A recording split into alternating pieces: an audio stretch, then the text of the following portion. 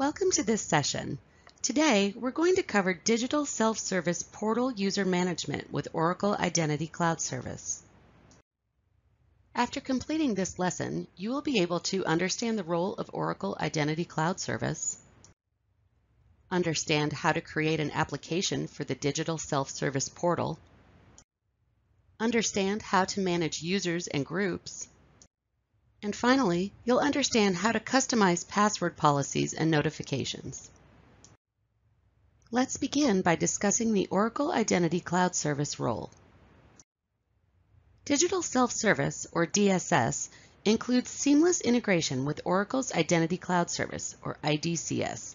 IDCS is a SaaS identity management solution. The IDCS instance is tied to the customer's Oracle Cloud account. IDCS is managed by the utility administrator or their designee. IDCS is provisioned as part of the free tier of Oracle Cloud Infrastructure. However, licenses are required to use IDCS as the identity provider in production environments. This training discusses the model used within IDCS and provides recommended practices. The Oracle Cloud account and IDCS are tightly linked. Your first step is to link the newly purchased Digital Self-Service Cloud Service to an Oracle Cloud account. With an Oracle Cloud account, you can manage services, add users, and configure access to resources. The Cloud Account Administrator receives an automated message with details and instructions. The Cloud Account and IDCS Stripe must be configured to link to Digital Self-Service application environments. Once configuration is complete, URLs for Digital Self-Service environments are sent separately via email to the customer contact once they've been provisioned. IDCS-generated emails can be customized by the utility to include these URLs if desired. For information about customization options, contact your delivery team. When DSS is linked to your cloud account, you will be able to sign into your Oracle Cloud Console to perform administrative tasks for your new service. You will need the URLs and sign-in credentials that are provided to the primary service administrator and your account administrator via email. Your Cloud Console URL will look something like this.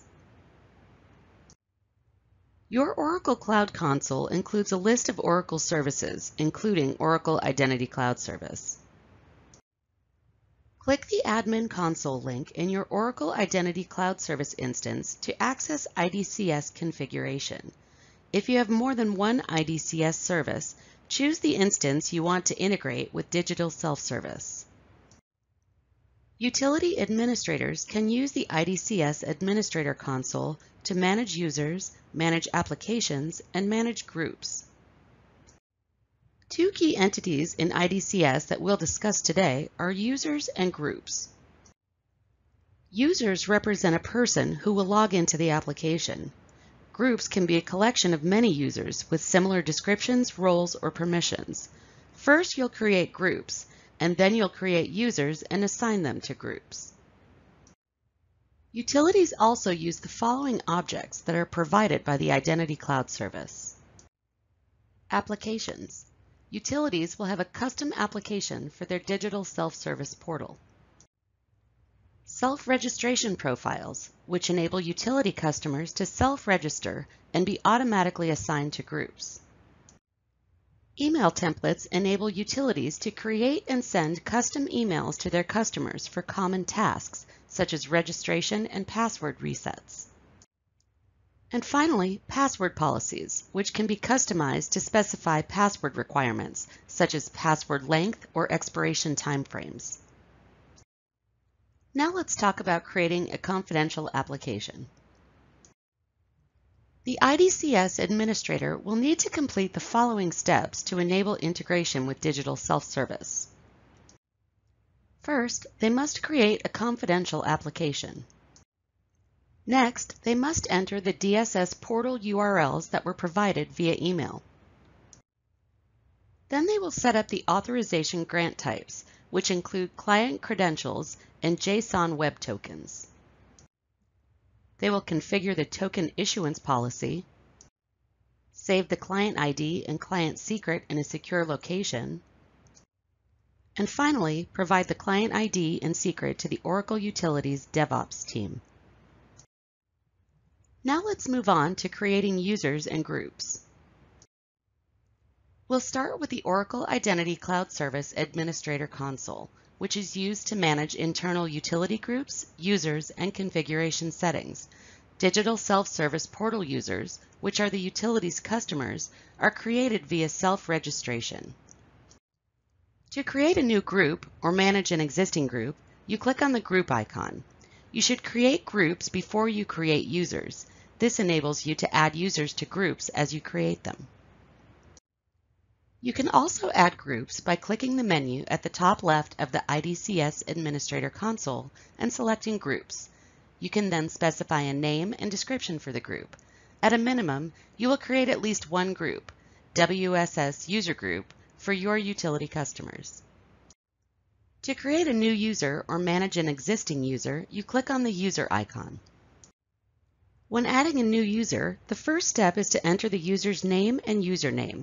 By default, IDCS and Digital Self-Service are configured to use the email address as the username.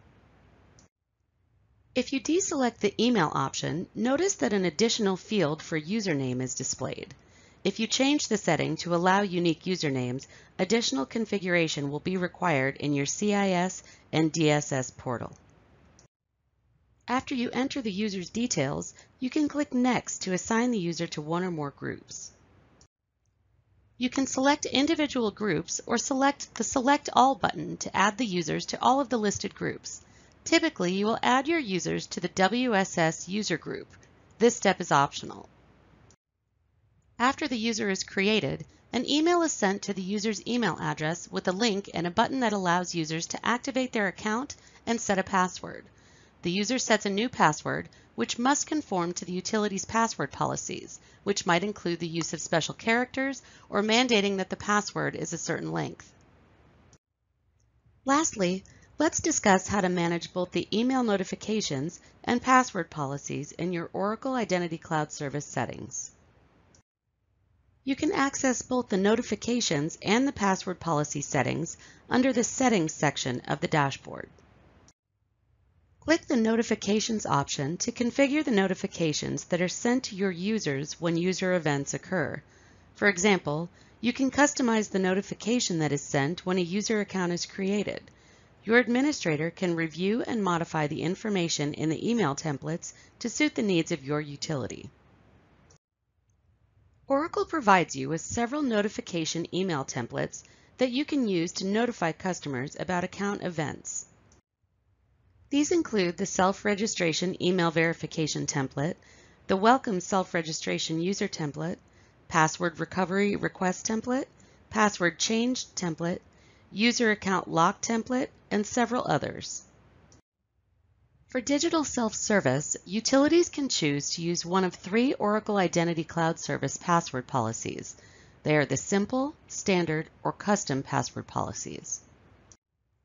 If using the Custom policy, utilities have the ability to define numerous details about the password policy.